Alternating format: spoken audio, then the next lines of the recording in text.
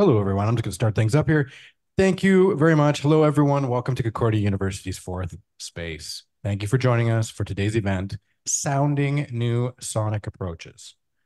Now, to help situate you, we are streaming this to YouTube live from fourth space. And here we are located at unceded Indigenous lands in Tiohtià:ke, Montreal.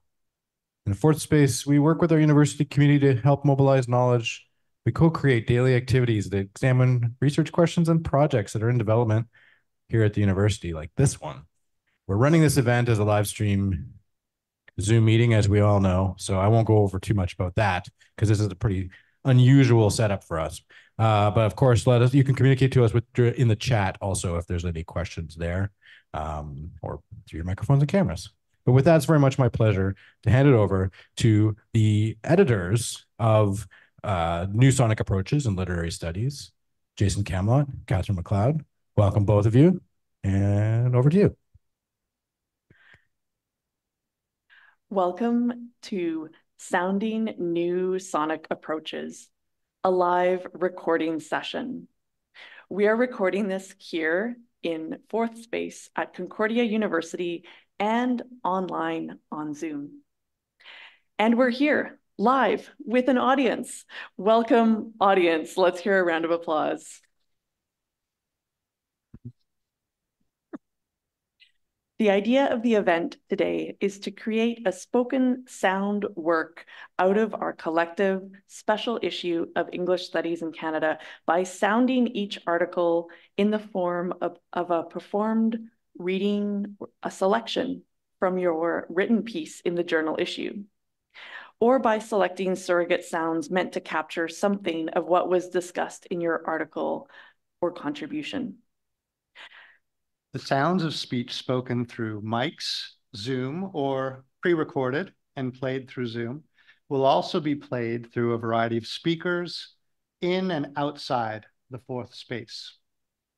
And the sound from those various outputs will also be recorded and sent to a mixing desk where spoken web audio engineer James Healy will be capturing everything on multiple tracks via an RME Fireface digital converter for subsequent use in mixing the New Sonic Approaches sound work for release as a spoken web podcast episode that Catherine and I aim to produce from this performance. So that's the basic idea.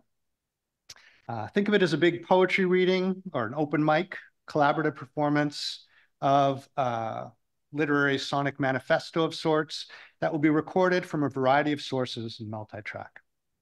Special thanks to James Healy and to Douglas Moffat and the Fourth Space team for assisting in the sound for this event and in creatively imagining how to record it. We have a set list for our readers, which is also the table of contents of the special issue. When it is your turn, please state your name and the name of your article that you are reading from before starting. Please keep it to that, and we'll move from one reader to the next. With that, let's start recording. Sounding New Sonic Approaches, take one. Rolling. My name is Jason Camlott. And I'm Catherine McLeod. And we will be reading from Introduction, New Sonic Approaches in Literary Studies. The sound of literature is now discernible as never before.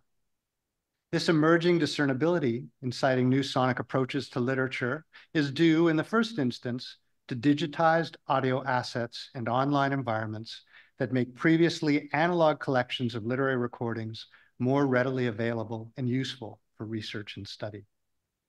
Beyond this important infrastructural condition, the heightened discernibility of sonic approaches to literary culture has arisen from a quite recent interaction and convergence of methods between literary studies and sound studies as a broad interdisciplinary field. Our call for papers for this special issue of English Studies in Canada invited submissions that pursue sound-focused studies of literary works and events and performances, and that explore connections between fields of literary studies and sound studies. From that outset, the literary was an intentionally expansive concept, and that has translated into the formal range of case studies from archival objects to live performances used by the authors of the articles we received and selected for inclusion in this collection. In asking our contributors to think, or rather, in asking our contributors to be thinking sonically, as we put it, we ask them to write from their perspectives as listeners. In other words, we ask them to enact a conflation of literary studies and sound studies to do literary sound studies, and to do so while attending to what it means to be a listener in the context of their discipline. This is Jason Camlott again, and Annie Murray will be joining me. Annie, do you want to say hi? Hi. Darren Werschler can't be with us today, but we three are the co-authors of an article called The Afterlife of Performance. The afterlife of performance is riddled with assumptions about life, death, and time. One major assumption is the possibility of distinction between liveness and something else, not so much death as afterlifeness of various theorizations of media in the age of the zombie. We're not really interested in how particular instantiations of liveness or presence are produced. Rather, we're concerned with the particulars of how the afterlife of performance is produced, managed, and maintained by the application of various cultural techniques. We want to consider how a network of particular people using particular hardware to capture performance in a particular space on particular kinds of storage media combines with specific techniques such as mastering, editing, filing, labeling, holding, i.e. long periods of neglecting, digitizing, remastering, and circulating in order to produce our sense of the relative worth of a recording of another group of particular people chanting, talking, and reading. What we can see in this assemblage, if we examine it closely, is the inner workings of a mechanism that produces literary value.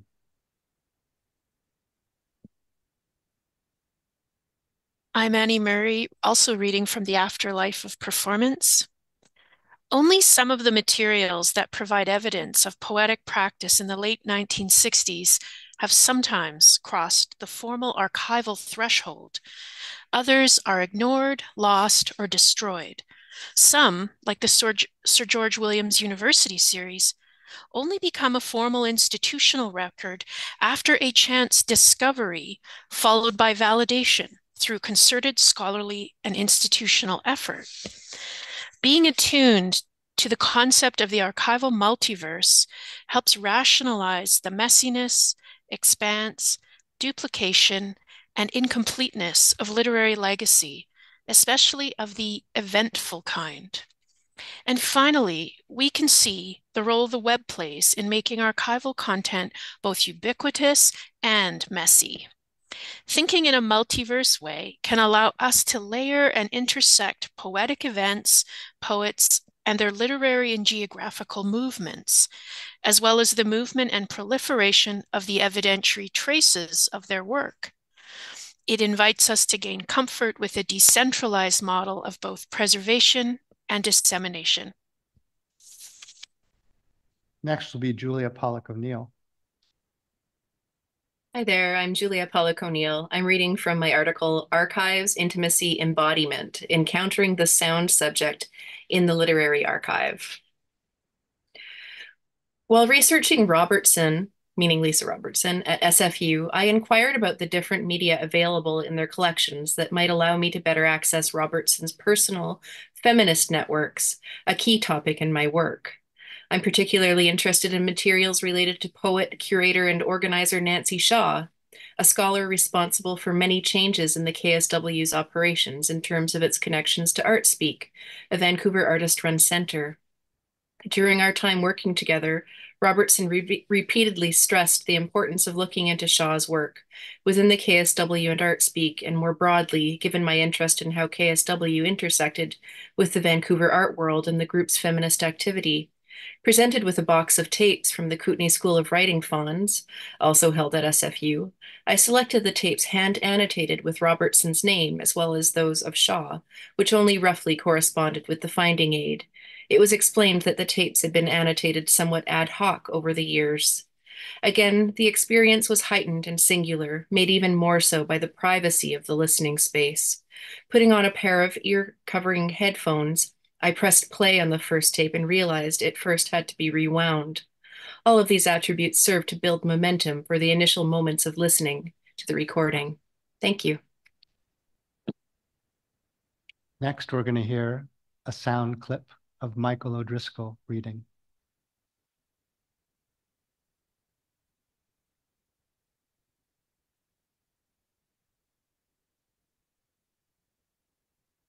This essay features a reel-to-reel recording of a 1969 classroom lecture during which Canadian poet and playwright James Rainey demonstrates the practice of sound collage in relation to the production of his celebrated 1967 play, Colors in the Dark. On first encountering the recording, the listener will notice the extraordinarily intrusive presence of a jackhammer located somewhere in the proximity of the classroom. Thanks very much, Frank.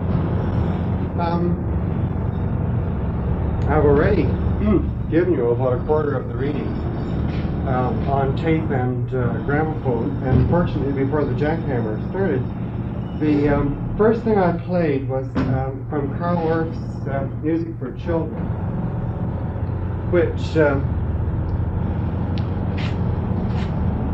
he starts with nursery rhymes and lists of names that children recite, just the names of the kids on the street.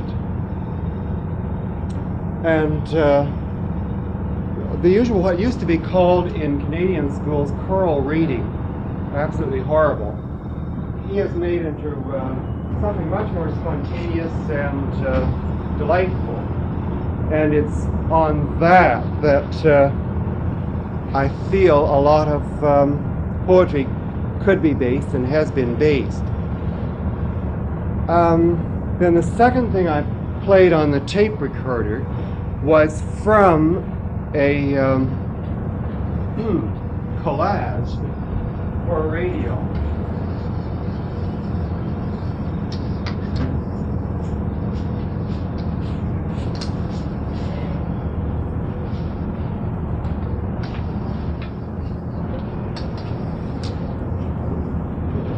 The whole idea of collage is you take little bits of sound and things you found in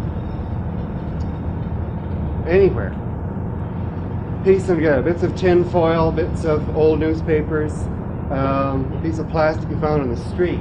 It's a principle that's quite familiar now in painting. As a matter of fact, you call this hour a collage with jackhammer. And you can do the same thing in sound. You've got a musician and somebody with a sound effects. Rainey's equanimity in this moment is astounding. One could well imagine canceling the lecture, especially one focused on attentive listening. Rainey, however, simply absorbs the intrusive jackhammer into the performance of his classroom delivery, adopting or adapting the sonic dissonance into the logic of a lesson already headed towards an appreciation of the affective tension and political force of jarring oral juxtaposition.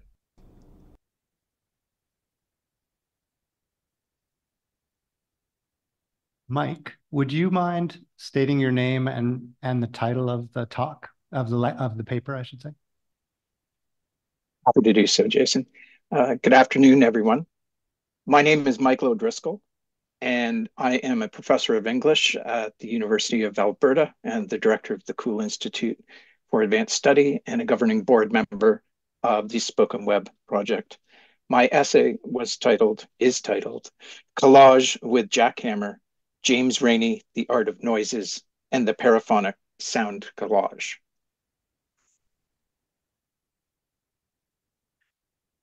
Next up, we have Mathieu Aubin.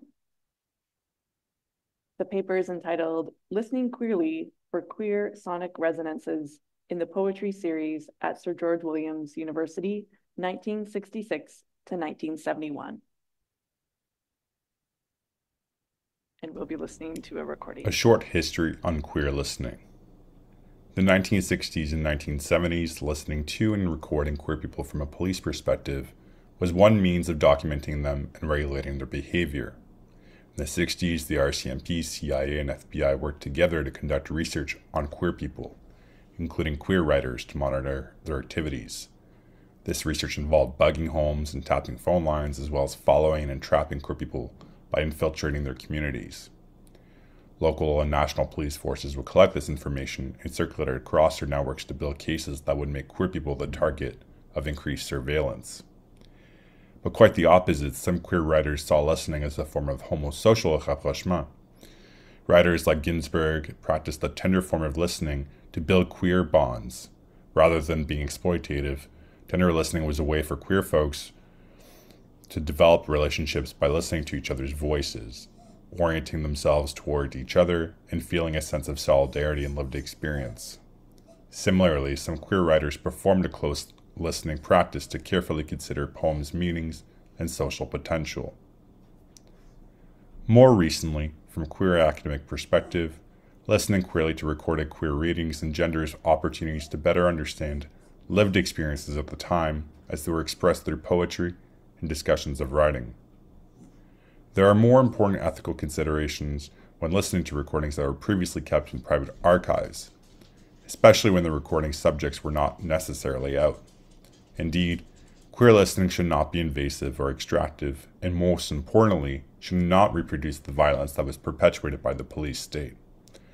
Rather, it requires engaging with these recordings with an understanding that they reflect a specific queer time. As Jack Halberstam theorizes in his discussions of queer time, queer uses of time and space are developed according to other logics of location, movement, and identification, rather than the paradigmatic markers of a heterosexual life model, such as marriage, family, and reproduction. Lived life is not discussed the same way for queer people as it is for heteronormative individuals. The language used to describe these experiences, including by poets, is shaped by one's experiences of living in a queer time and space. Voicing appropriate. Jason Wiens, Voicing Appropriations, Sounding Found Poetry in 1960s Canada. Voicing Appropriations, Sounding Found Poetry in 1960s Canada by Jason Wiens. The oral performance of found poetry presents a new layer of interpretive complexity to a practice in which appropriation and recontextualization already complicate understandings of voice, origin, and expression. However, there has not been much consideration given, to my knowledge, to the oral performance or audio recordings of found or appropriated poems, either from the historical moment I discuss here or in the contemporary conceptual poetry which is its successor.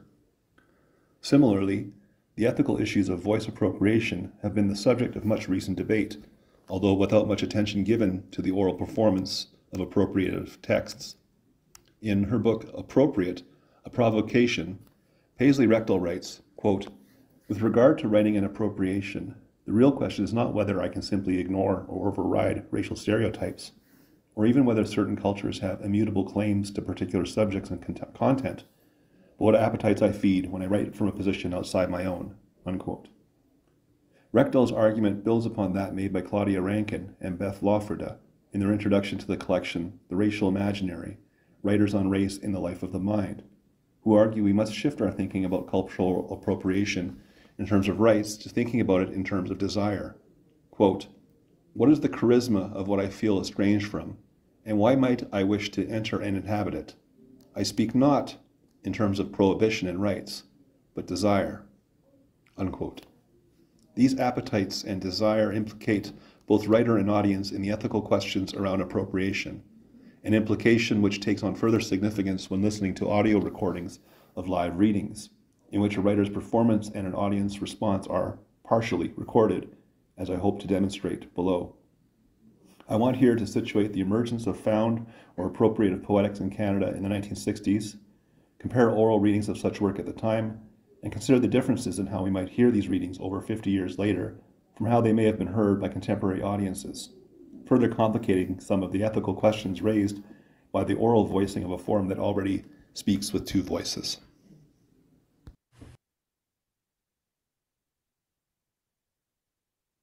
My name is Clara Duplessis. I'm reading from Do You Read Me? Kai Kello, The Words and Music Show, and a self-curated series within a series. In fact, I'm not reading from my essay. Instead, I am reading from a handwritten scan included in the essay. The scan is called Word Sound System 1, Part A, and is included within Kai Kello's 2010 poetry collection, Maple Leaf Rag. Notes to the scan read, pronounce each letter individually.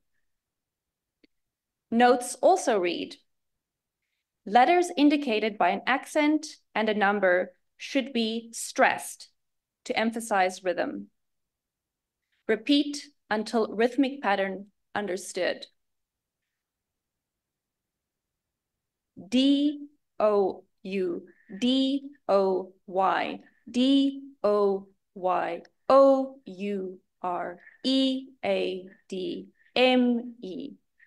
D-O-U, D-O-Y-O-U-R-E-A-D-M-E, D-O-Y-O-U-R-E-A-D-M-E, D-O-Y-O-U-R-E-A-D-M-E, D-O-Y-O-U-R-E-A-D-M-E,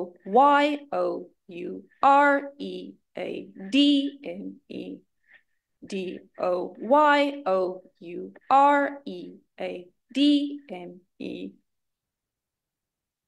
Notes read, each component in the logical continuation of the previous and, sorry, the notes are confusing. Each component in the logical continuation of the previous, and once they are strung together, they form a tidy loop that can repeat infinity.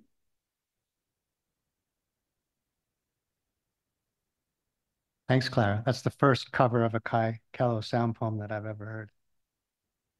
Next, we're going to hear an audio clip from Kate Moffat, Candace Sharon, and Michelle Levy, who co-authored a contribution called Modeling the Audio Edition with Mavis Gallant's 1984 reading of Grip and Poche.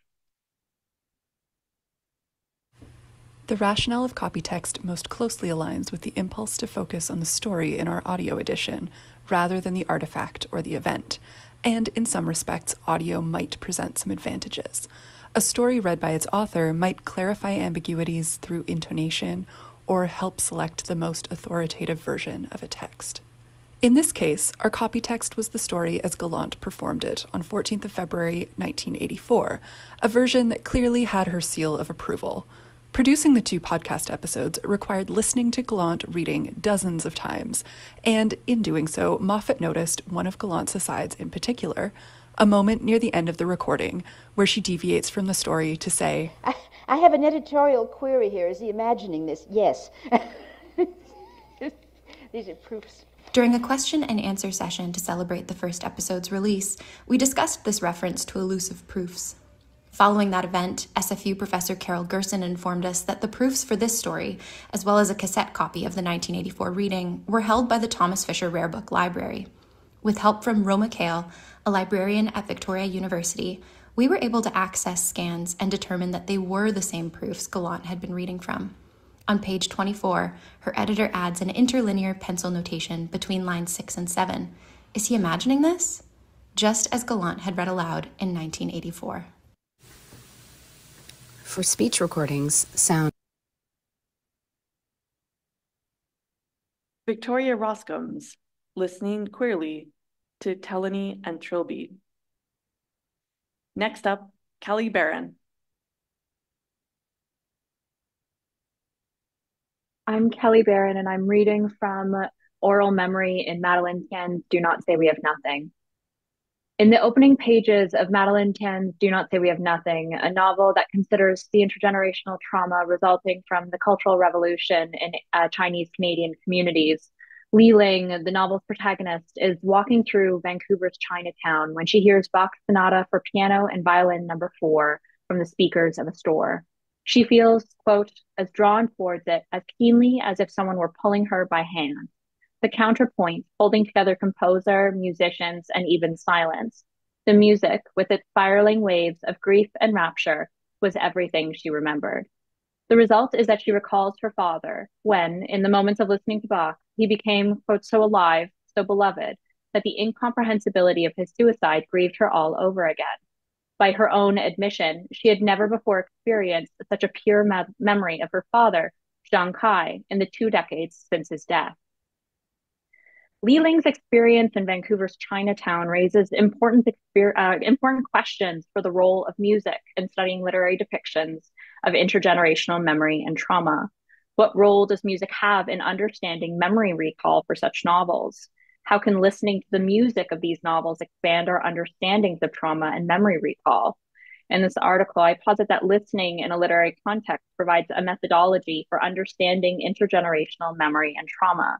The sensory experiences which accompany the scenes of trauma that I analyze are defined by rhythmic repetition and music, resulting in a distinctly sonic approach to intergenerational memory and trauma that can be identified well in the visceral descriptions of classical music in the novel.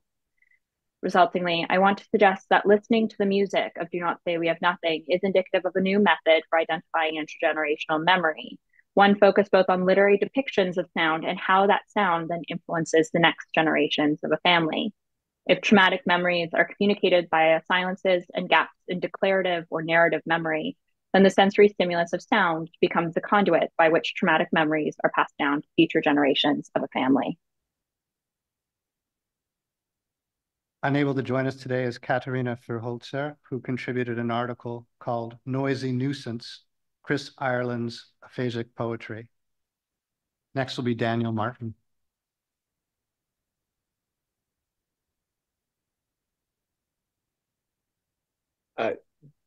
Daniel Martin. My essay is called Girl with the piercings? Yeah. What the hell were you doing with her?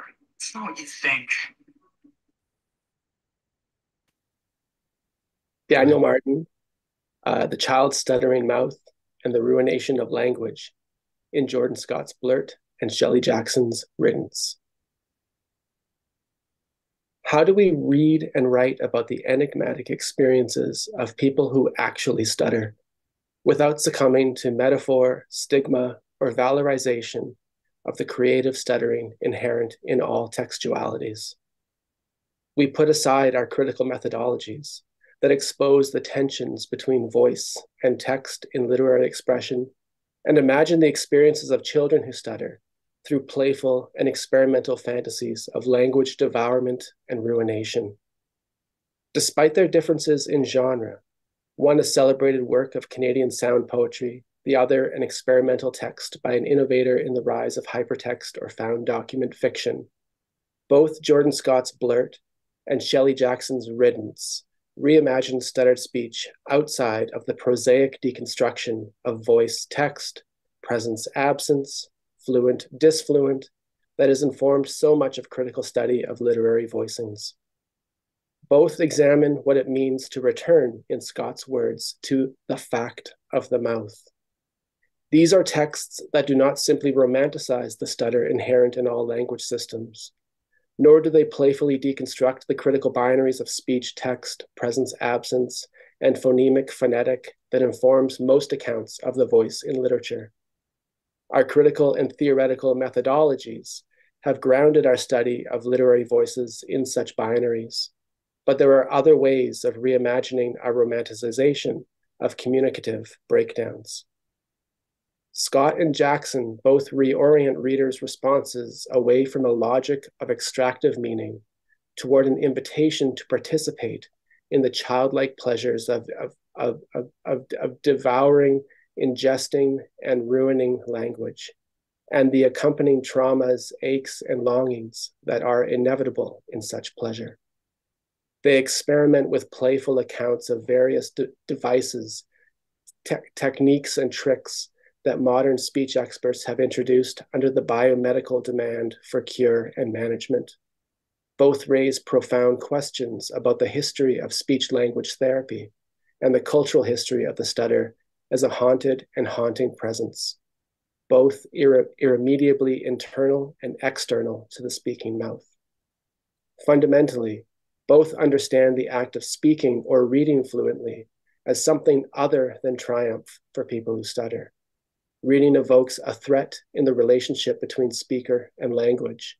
The stutter is a threat of undoing. It creates a hole that swallows up even the binary distinctions that we often hold on to in the search for meaning. Sometimes that hole becomes a portal to other dimensions and voices. Other times, it's just a giant mouth, ingesting language and destroying meaning, threatening everything like a child's gleeful indulgences. These are texts that introduce a sense of disfluent joy in the actual embodied experience of the stutterer's ruinous relationship to words. Next is Kristen Smith. Hello, I'm Kristen Smith. I'm so grateful to be able to voice aloud an excerpt from Unsounding, a new method for processing non-linguistic poetry. The comparison of a non-linguistic poem to a graphic score emphasizes the openness of the art form for the reader. The poem as score also foregrounds the reader's roles as a performer and interpreter of the poem. However, the poem's material does not give any more guidance in executing either of those roles. At every turn, with each suggested paradigm for assessment, non-linguistic poems resist. Non-linguistic poetry rejects a totalizing method for reading and unsounding. In No Medium, Craig Dworkin performs close readings of unfilled pages that are erased, blank, or seemingly silent. In his analysis of Cage's 433, Dworkin asserts, silence is always ideal and illusory. Silence is a thought experiment, provocative and unverifiable. Unsounds are filled with possibilities for interpretation and semantic meaning. This essay has specifically examined works that are not blank, yet still eliminate linguistic material and prevent sounding. These texts are comprised of unsound. Dworkin presses further to suggest that in such works, medium is as unrealizable as silence. Non-linguistic poems subvert expectations of medium or category. Moreover, such creative works comprised of unsound compel readers to new reading practices. Solt's Moonshot Sonnet, Bergvall's Drift, and Schmaltz's Surfaces each require the reader to meet it at the page and actively work through it on its own terms. In encountering a non-linguistic poem, the reader is required to question their relationship to reading, to sound, and to communication. Resisting any singular method for reading and interpretation, these non-linguistic poems demonstrate that both sounding and even the resistance to sound, unsound, can communicate multivalent, albeit oftentimes elusive, messages. Yet, these communications are incomplete without the reader processing, perhaps through unsounding, the poetic material. The reader is essential to the visual poem's communication. The reader is integral to the poem's becoming.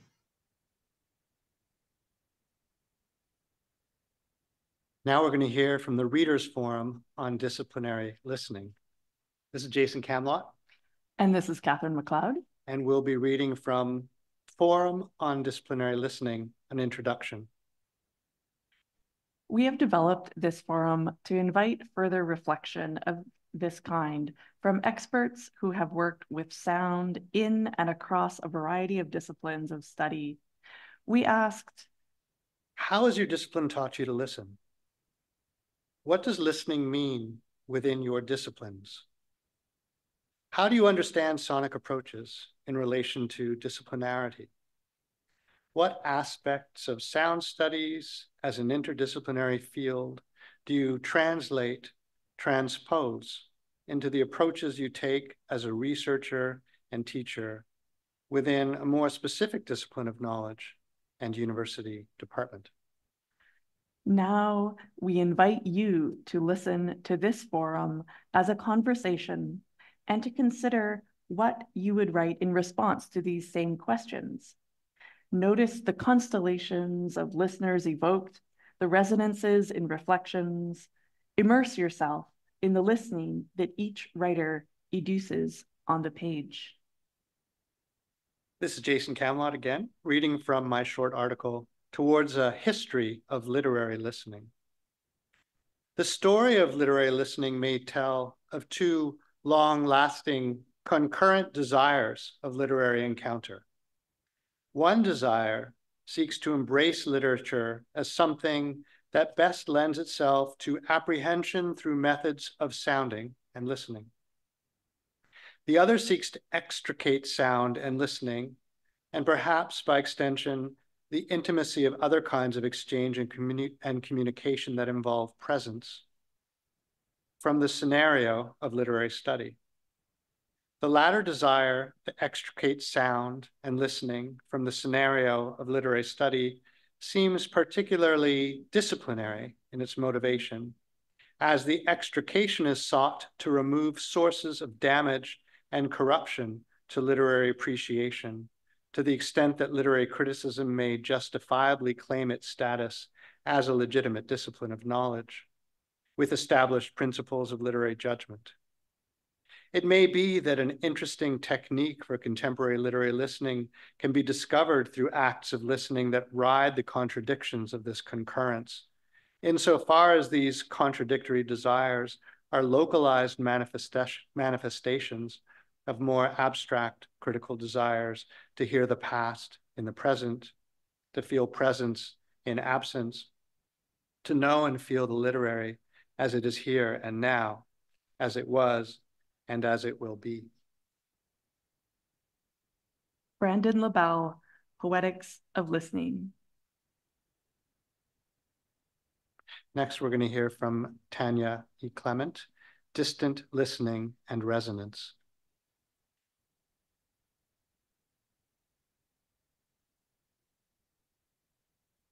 It's a recording.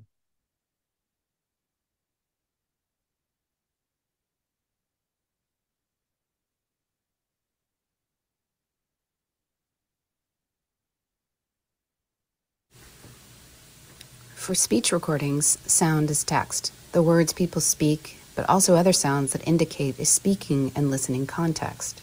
Tone and laughter, coughing and crying, bird song, car engines and horns, a baby crying, thunder clapping, gunshots, the needle dropping, the needle scratching, to name a few. Using computation to analyze many texts at once in big data sets has been called distant listening in digital humanities literature. I have described distant listening to sound texts as using computing to, quote, distill the many-layered, four-dimensional space of the text in performance, i.e. embodied within the performance network of interpretations with the listener in time and space, into a two-dimensional script called code. Distant listening, like distant reading, implies a lack of granular observation based on proximity in terms of space, as well as a removal in terms of emotion, experience, and individual or subjective knowledge. Yet, sound travels differently, and what is lacking is made up for in other ways. What is too close can be deafening. What is far can be communicated loud and clear. As both a physical property and a cultural hermeneutic, resonance serves as a useful theory for articulating how distant listening can make meaning differently. Next, we have Kim Fox and Reem Almagrabi. And Kim, would you like to say hello and read your title to start off? Sure, I can do that. Thanks for having me. I'm really excited to join you all, though it is 11:43 in Cairo. Reem and I have an essay. It's called Reflections on Evaluating Soundscapes and Gathering Sounds in Cairo, the Case of the AUC Diaries Project.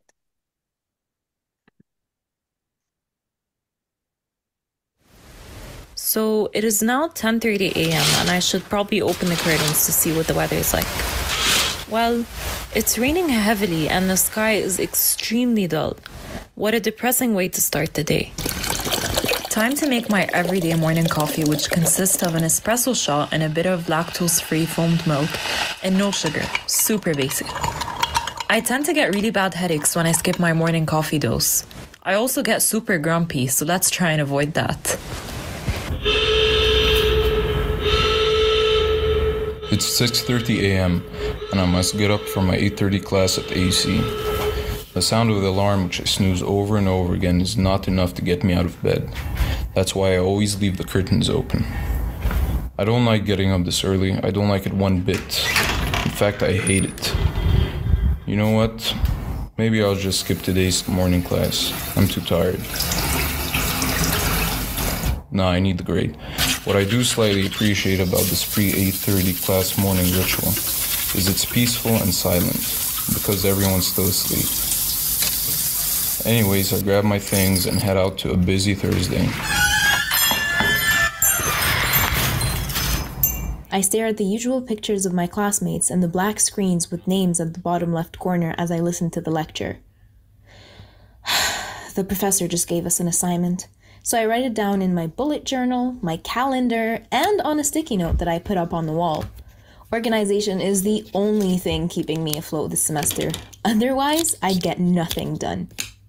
My desk is probably my favorite place to be. The best way I could describe it is if a crazy wizard started hoarding objects that he collected from his many journeys.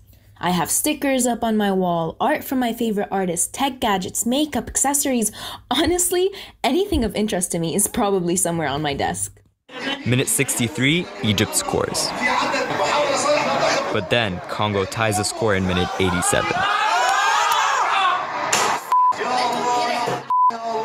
We need one goal to qualify. With 2 minutes left, it felt hopeless. People walked out. But then, minute 94, Mohamed Salah scores in a moment that will go down in Egyptian history.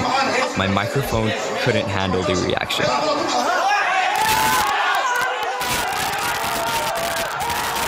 It wasn't any tamer on the streets either.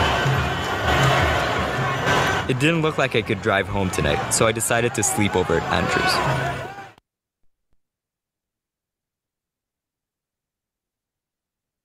Kristen Mariah, that men might listen earnestly to it, hearing blackness. Next, we're going to hear from Mara Mills and Andy Slater. First Mara, and then a recording.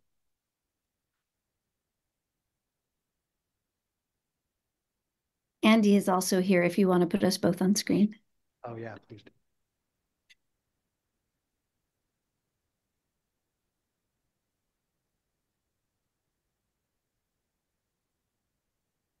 I'll wait for Andy to join me.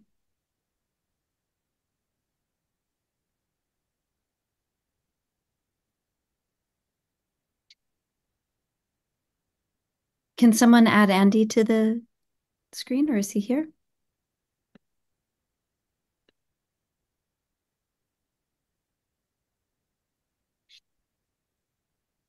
We'll get him up there.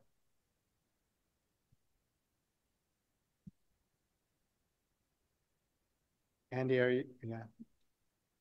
Can you ask Andy if he can share his camera? Andy, do you want to be on screen with me?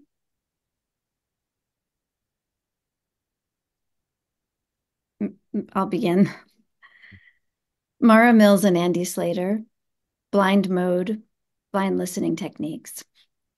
I'm Mara Mills, a media studies professor and historian of electroacoustics and disability, and my co-author, Andy Slater, is a blind sound artist who records, transcribes, and otherwise documents blind listening techniques, or what Andy calls blind mode. I first learned about Andy's work when I was researching the history of the C1 cassette player.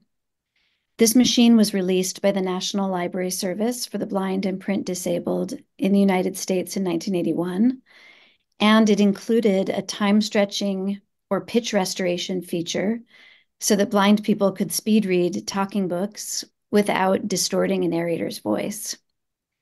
To my surprise, this tape player, which is no longer in production, still has a fan base in noise and other experimental music scenes. And Andy uses sounds from the C1, among many other excess tools, old and new, in his compositions. And we'll hear a recording of that now.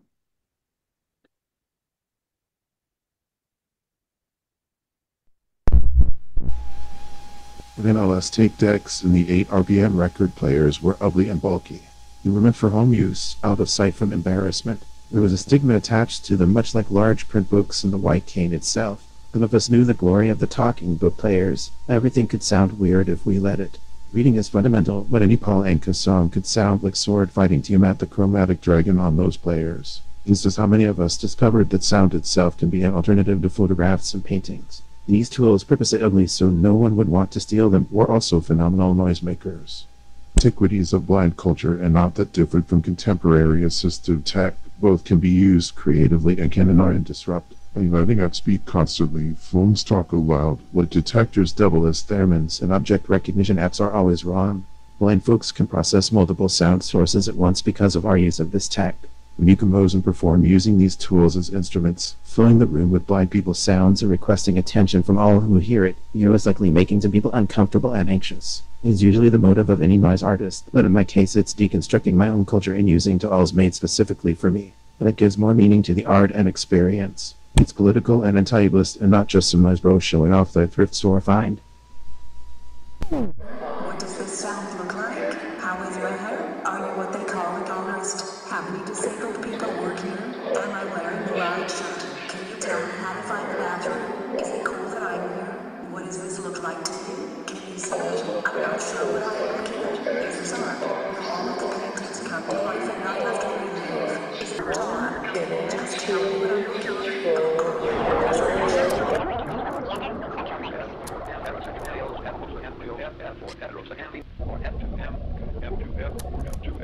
And so on. The combinatorial possibilities are met. And don't forget the dentist chair.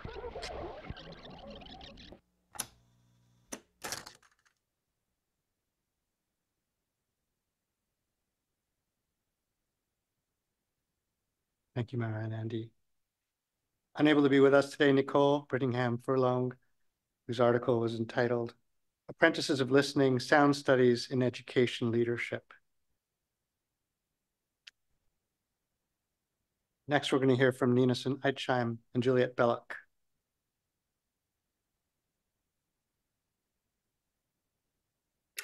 Listening techniques are naturalized within an area of study. In the Peer Lab, or the Practice-Based Experimental Epistemology Research Lab, which I started a few years ago, we seek to listen to the way different people and different fields listen, and to understand more about the way the world appears through specific listening techniques. One of my main collaborators is the graphic designer Juliet Belloc, and we took the invitation to the volume as an opportunity for me to learn more about her listening practices. And the piece we did together is called What They Say is What They Mean, Listening to Someone's Story. I started by asking Juliet, what is listening for a graphic designer? As a graphic designer, I agree to not be the single author of the content of my work. Graphic design in my practice means sharing content. I place myself in a situation where I get to translate something I've heard, understood or seen or reconfigured. And so that means that I have a voice. I am an author, but there is a co-author as well. It can be a client or a community. So listening is essential.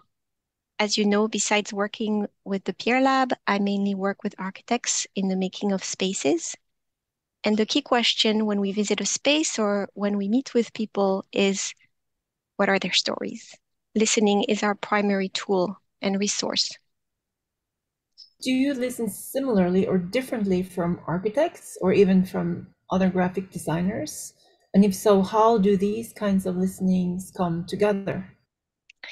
I do think that I listen differently than some other designers because my primary goal is not to resolve people's problems, which is a big part of what graphic design is and can do. My job now is to catch something in the air, make it visible for all of us, to see if that becomes something that can participate in a culture, and to transcribe or crystallize ideas that are there for all of us. If I do not listen well, I have nothing to make. Does that make sense? It does, but I'm just wondering if listening is like a metaphor for all of the ways you absorb things? It's not a metaphor.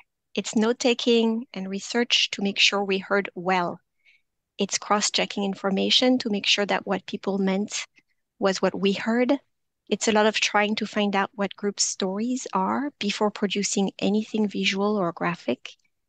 It's a kind of listening that is meant to participate in something alive. So we have to listen in a way that is, hopefully, when we do it well, non-intrusive, not orienting the story, letting people say what they would like to say authentically, and then understanding it in the right context before finally proposing something that can participate in the culture it comes from. So it is listening as a way to circumvent assumed knowledge. Thank you. Thank you both so much for that.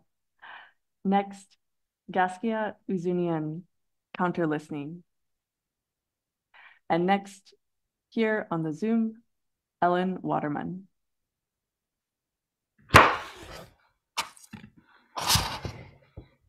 My piece reflected on a research creation project with deaf culture artists Spill Propagation. It's called Reorienting Audition Through Bodily Listening in Place.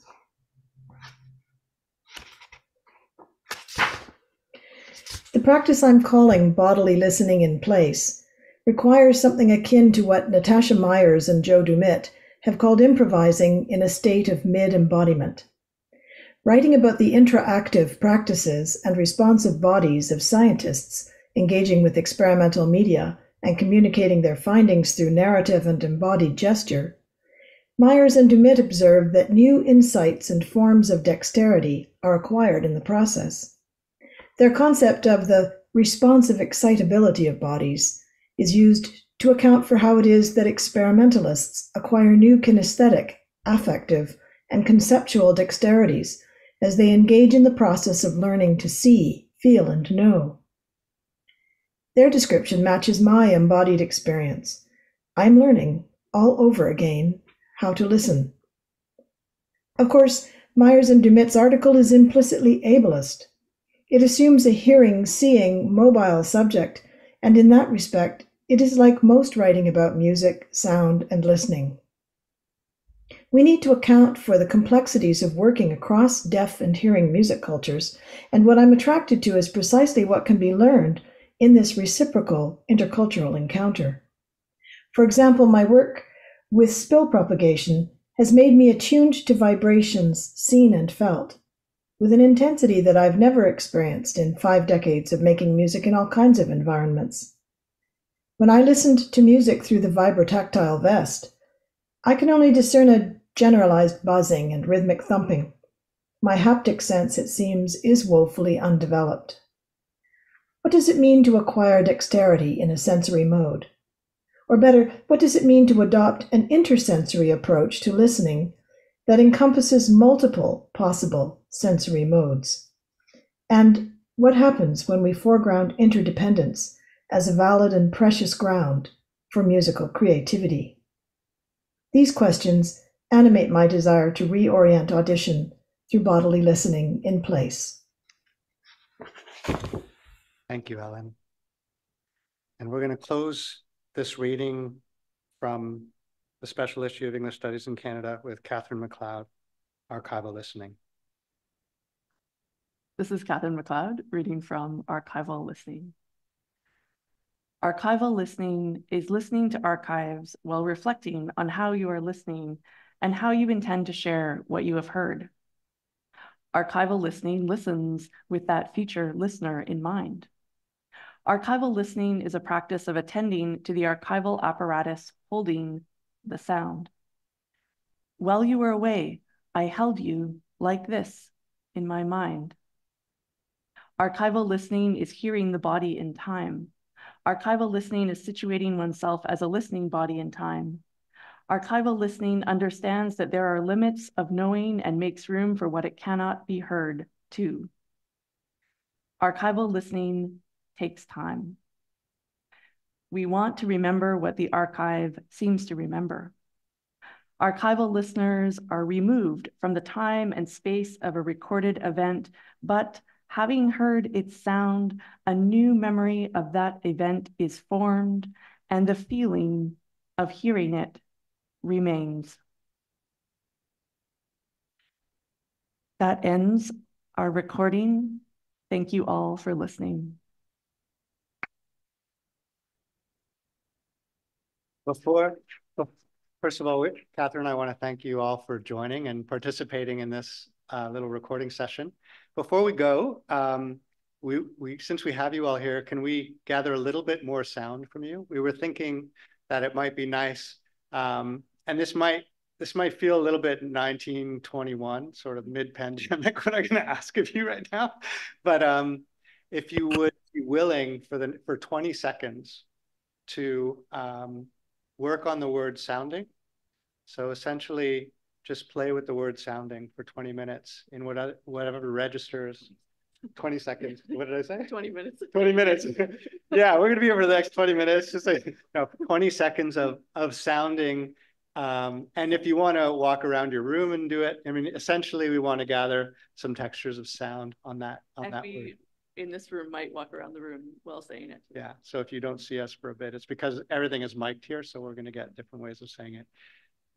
We'll start it off because, you know, it may always be a little bit embarrassing to make weird sounding. Sounding. Sounding.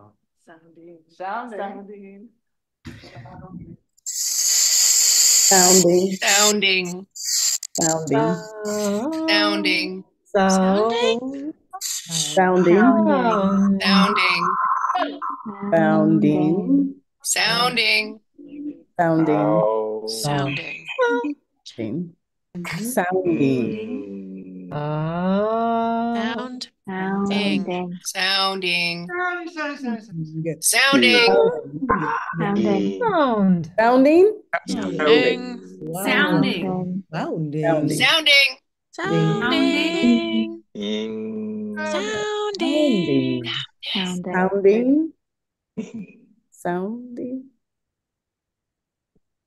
Thanks, everyone. All right, you can, now that your mics are off, just clap. Let's hear you clapping too. Thanks, everyone, for joining and for your contribution. This is just the beginning of the process. So now we're going to take some of this sound and work with it, and we'll share it along the way, and also ask for your permission to use whatever you've read today in it once we do something with it. Thanks, everyone. It's great to see you all. Thank you. Thank you. Thank you. Thanks a lot.